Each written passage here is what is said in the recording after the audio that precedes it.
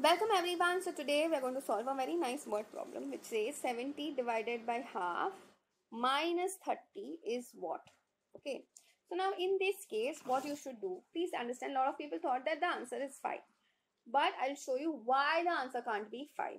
So let's try to represent this question. 70 divided by half minus 30. Now understand, whenever there's a division sign, we'll follow the rule of KCF. Now in that, the K stands for keeping the first number as it is. C stands for changing the division sign to multiplication. And F stands for flipping the next number.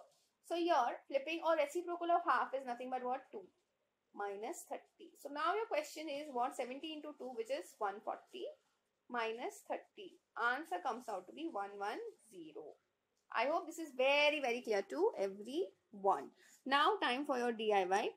Tell me what will be 20 divided by quarter minus 5. Let me know your answers in the comment section. That's it for today. I will see you in the next video.